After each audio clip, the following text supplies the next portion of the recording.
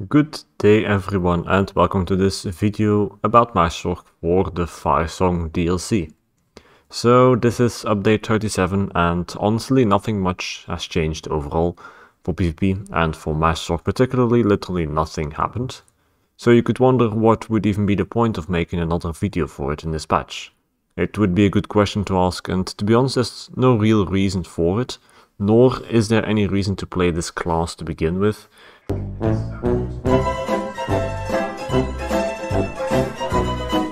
It's just that it's been months now since I've given this another go, as in the previous patch I only tried it for the start and then moved on to other classes anyway.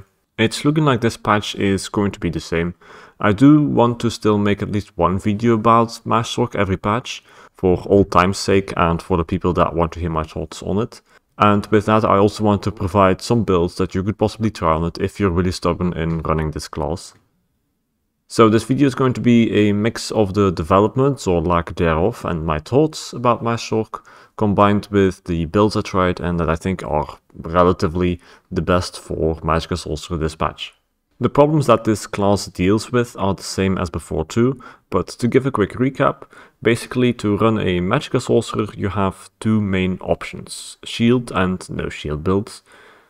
Starting with shield builds, you have a relatively large amount of defense, but still not that much compared to the defensive toolkits of any other class, but that does come, in any case, at the price of having very little build variety and especially little damage.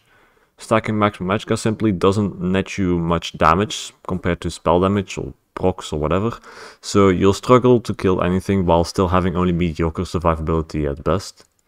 And then the second way to run is with no shield builds. You can build more damage to the point where you'll actually see the enemy's health bar move a little, but this overall mediocre amount of damage does come at the cost of having no defensive toolkit. I mean that quite literally, you don't have a native defensive toolkit outside of shields really. The only thing that comes close are streak and dark conversion. While those can be used defensively, their main purpose is still utility. One is for movement and the other is for sustain. You also have the Twilight heal, but that thing can just be killed and then you have no defensive toolkit anymore. And then there's also Crit Surge, but that's more of a buff skill that gives you a small bit of extra healing on top.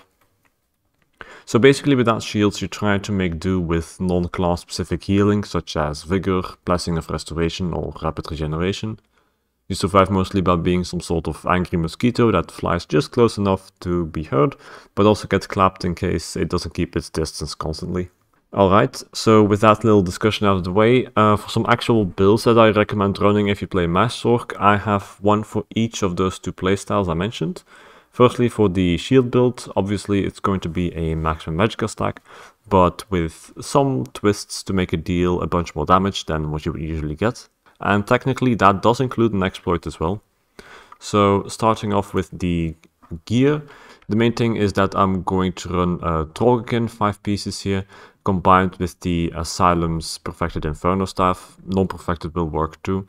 But here's a bit where the exploit revolves about. Trollkin, of course, is a pretty old set now that people know, like, this is going to increase your damage a lot if you have many separate little instances of damage, and a good way to get that is with status effects, and that's why you run a charged Inferno to get all those status effects running. But Asylum's Perfected Inferno Staff does the same thing, it's also going to apply status effects, so you might wonder, why would you run charged and the Asylum's Inferno if the Asylum is already going to proc status effects anyway? It does not get a bonus from charged. And the reason for that is that the status effects from Asylum's Inferno are for some reason different. They are a copy of the normal status effects you would get by casting a skill that may apply a status effect, but they are counted as separate on top of the usual status effect. So that means that if you cast a Crushing Shock with the Asylum's Perfected Inferno, you can proc all the status effects twice. You can proc, I'm not sure about burning, but in any case for concussion and shield you can proc those things twice. And that is a whole bunch of extra instances of damage on your spammable, and that will benefit greatly from Droggin, and that's how you can push damage a bit higher than what you would usually get. I don't know for how long this exploit is going to be in the game. I presume for the rest of this patch, so I'm putting it out here for now. It's been in the game for a while too, and it's been available to patrons, but I wanted to put it here now too, because honestly I don't care. So That and draw again is your damage, and then to combine this off with to get a decent amount of maximum magicka, I have 2 pieces of trainee, and on the back bar I have a 1-piece willpower, so that's going to give a bunch of maximum magicka. I have the Death Dealer's Feet mythic for some more maximum magicka, and then lastly I have the Baron Tusk and Magma Incarnate 1-piece monster sets to give myself the necessary sustain as well. And with all that on top, together with all the attributes and utility stuff that we'll go over in a bit, you'll have about 44 to 45k on buff maximum magicka. That will go up more once your Death Dealer's Feet procs to about 47.5k, something like that. Your health with that will also be close to 30k, and your stamina will be close to 20k that way. On the jewelry I go full arcane. On the restoration staff of willpower I have defending. On the Asylum's infernal staff I have charged. I already went over that. And then just on the gear I have full impenetrable. You can have a couple of pieces of well fitted if you want to, or reinforced chest. But impenetrable is an important trait to get a decent amount from if you're not running rallying cry, otherwise you will get one shot even harder by Nightblades that might pop you from stealth. Or any other class really that builds into crit damage. For the enchants, I have full maximum magicka enchants on the body, and then on the jewelry I have full tri-stat regeneration enchants to get enough sustain. If you want to push damage a bit higher still, you can go for spell damage enchants, but if you want VX, I do feel like you need this amount of sustain to get anywhere really, because shields are also really expensive, and streak obviously as well. So that's a bit of a choice you have to make for yourself, but I have 3 tri-sustain glyphs here. Next up for the skills, it's a pretty regular toolkit of course. As always, Streak, Crystal Fragments, Crushing Shock to proc all the sets effects, Haunting Curse, Boundless Storm and Power Overload. I don't run Fury, Endless Fury here because I would rather cast Crushing Shock another time than Endless Fury, since Crushing Shock is going to proc a lot of stats effects with the Charge trait and the Asylum staff on top.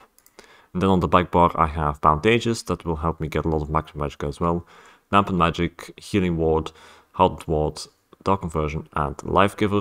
This is your defensive ultimate. You can also slot Undo if you want, but Life Giver can be a bit more reliable and allows you to get some level of tankiness to go and pressure somebody down real quick as well. And then lastly for the champion points, I have in the blue tree Master at Arms, Force of Nature. This gives a lot of extra penetration when you run a build that revolves around status effects. Deadly Aim, Ironclad. In the red tree I have Sustained by Suffering, Pain's Refuge, Rejuvenation and Bastion. Rejuvenation is a flex spot. You can also run other things here like Celerity if you want more mobility, or Survival Instincts or Slippery for more stamina sustain. And then to finish off with the attributes and such, all into maximum magicka. The race should be ideally higher for Breton.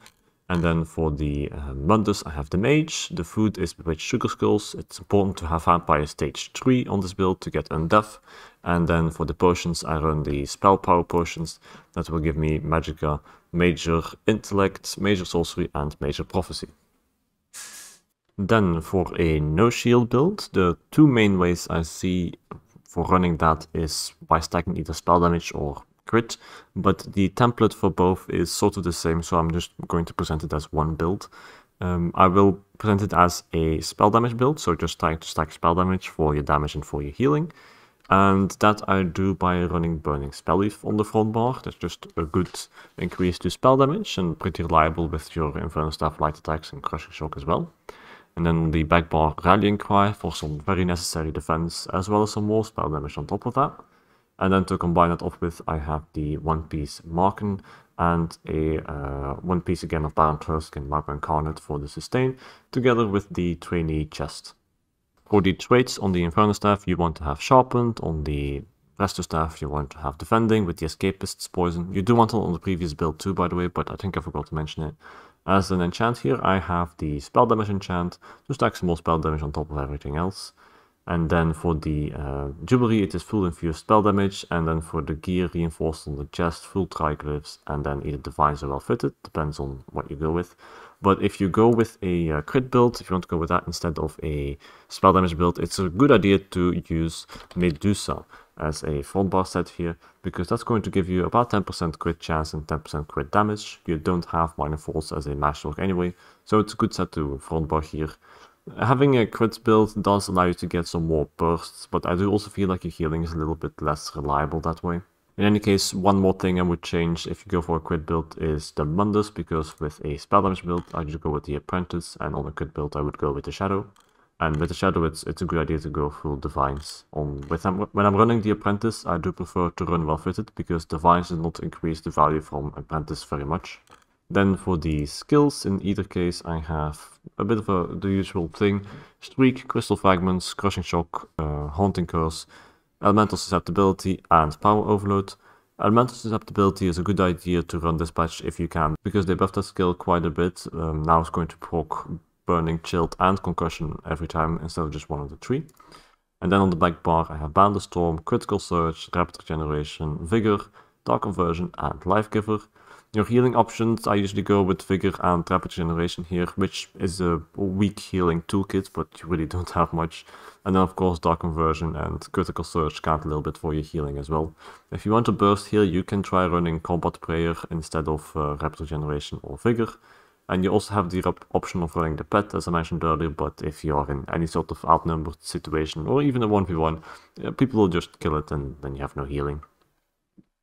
And that's it for the skills. For the gear, well, for the champion points, I have Mastered Arms, Fighting Finesse, further emphasizing that crit damage, Deadly Aim, Focus Mending. If you go with a spell damage build, you can also go with Wrathful Strikes instead of Fighting Finesse here.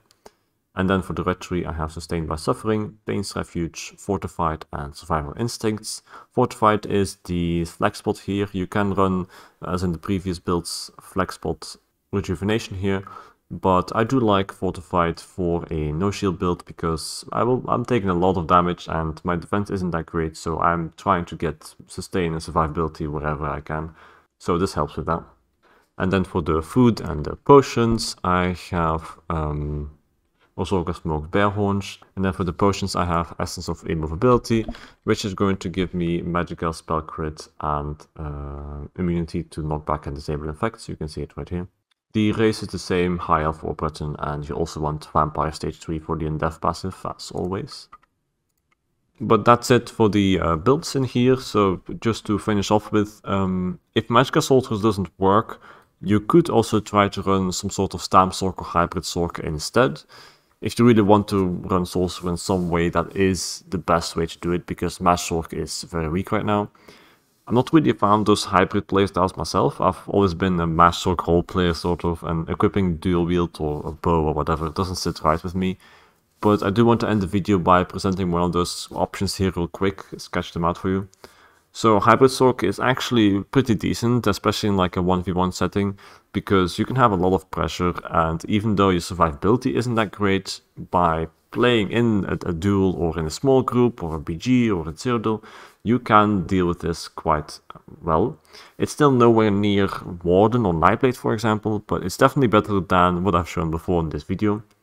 So for hybrid builds, what I see going around these days as most effective is dual wield and Inferno setups, sometimes also bow setups.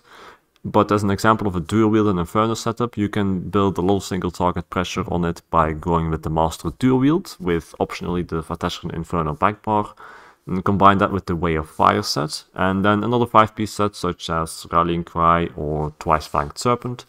Instead of a second 5-piece set, you could also run a monster set and a mythic with 2 pieces of Trainee then. As an example of the monster sets, you could run the 1-piece Sustain, Magma, and 1-piece Baron Tusk, the way I've done for Magicka Sorcerer as well here. And a good example of a mythic is Mark and Majesty. The main thing is though to have the Stamina Toolkit survivability, so you get your attributes into Stamina with lots of roll dodges, and you can cast Vigor and Dark Deal a lot. And then you get a lot of damage through your proc sets, being Way of Fire and Master Dual Wield, and sometimes also Vateshran if you want. But yeah, that's just a quick presentation of what else you can do for a hybrid Sorc. Maybe I'll put a build like that on the website as well, as always, together with the Magicka Sorcerer here, in case you want to see it. But that's about it for MagSorc Dispatch. I don't really have more to say about it for the coming months, I think. I'll keep you updated every patch, of course. I love this class, so I'll for sure try it again every new patch. Check out the website for the build I mentioned, and if you feel like giving me a little support or want some personal one-on-one help, there's a Patreon link in the description. In any case, thank you very much for watching, and see you next time.